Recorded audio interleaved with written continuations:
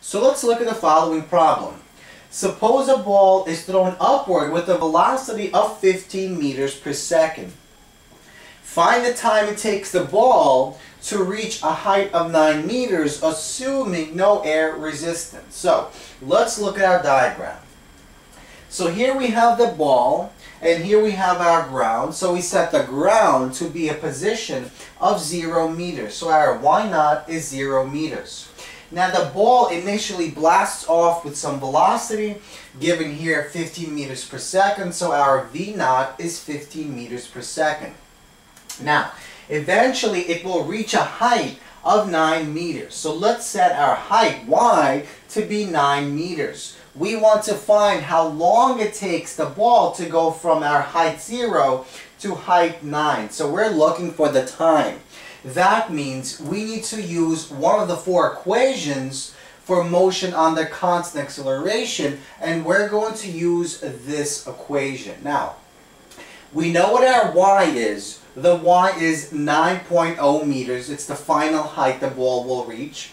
Equals 0 meters is the initial height, the ground, plus our initial velocity, v0, 15 meters per second, multiplied by time, that's what we're looking, plus 1/2 multiplied by, well, our velocity is pointing upward, and our acceleration due to gravity is pointing downward. Because the directions are opposite, that means our value for our acceleration must be negative. So negative 9.8 meters per second squared multiplied by time squared. So let's get rid of the 0 and let's remove all our units. So we have a clear equation here. 9.0 equals 15t minus 4.9t squared. So let's bring everything to one side and set it equal to 0. So we get 4.9t squared minus 15t plus 9.0 equals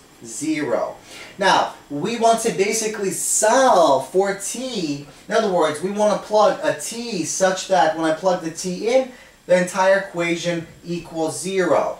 That time is the time it takes the ball to go from the ground to our final height of 9 meters. So, in order to solve this quadratic equation, we have to use the quadratic formula shown here. So, negative b plus minus radical b squared minus 4ac divided by 2a.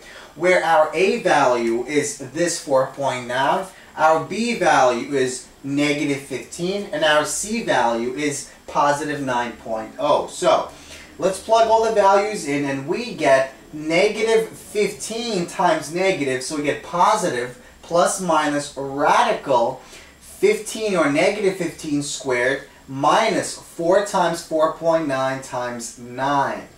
So, if we multiply 15 by 15, we get 225. If we multiply these numbers out, we get 176.4.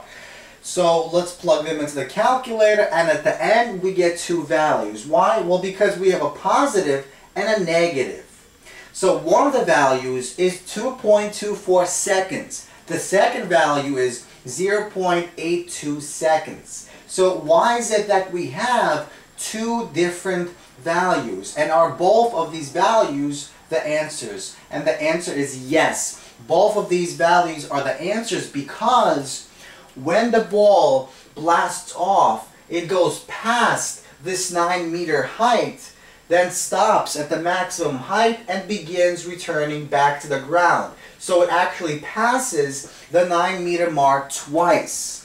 This represents the first time it passes as it is going upward. Then when it reaches a maximum height and begins to travel downward, this is what the value represents. So if we plot our distance, y, with respect to time, we see that we have a parabolic form. Why? Well, because we have a quadratic equation.